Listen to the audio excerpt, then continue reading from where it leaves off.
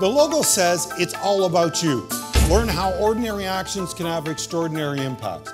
It's all about you. For you being here today, it was our job to take the last 364 days and figure out how we were going to be able to motivate you, inspire you, give you the tools, challenge you to be the very best you can be. You are capable of creating a life of fulfillment and abundance. What if we all did something different with our lives? What if we all challenged ourselves to live differently and live for a higher purpose? Did you come out of the gate 100 miles an hour saying, someday I'll go to Bora Bora, someday I'll take on that challenge, someday I'll solve that problem? You know, it was a phenomenal day of people coming together.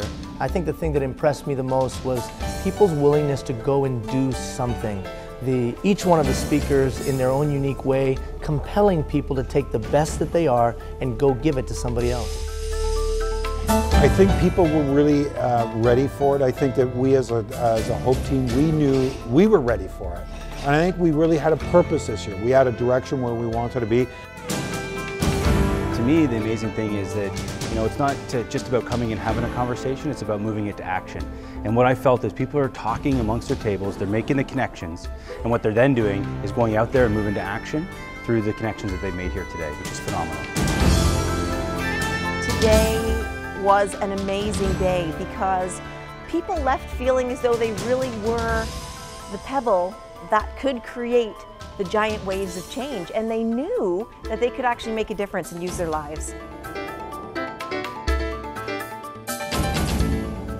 You know, people always say hope is just a word, but hope is a job. Hope is a community coming together, coming out with solving the big problems. Hope is the opportunity never to forget about those individuals that face the streets on a nightly basis. Hope is a promise that the next generation will do just a little bit more because of the reason that this generation was willing to pay the price. Hope is much more than just a word. It's a moral issue. So I'm challenged to give my all to solve an issue. How about you?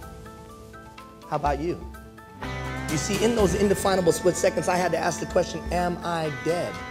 Am I dead? Have I compromised? Have I on the pinnacle, on my drive to the pinnacle of greatness, have I stopped on the plateau of good? It's time for innovative, risk-taking leadership, and we're going to blow off the cuffs of conventional management styles. You cannot go back and change the past. And you understand that all of the lessons you've learned, no matter how painful, traumatic, negative, or hurtful they were simply lessons from which to learn. And when you truly learn from those lessons, the negatives of the past will no longer be able to affect you. Living on the streets and being hungry on a nightly basis and begging for money helped me realize how lucky I was. Facing addiction and almost death taught me how important it was to hold on to life. Having a learning disability taught me to be a better listener, hopefully, than a better talker. The streets taught me that even a smile can help somebody through a real rough day.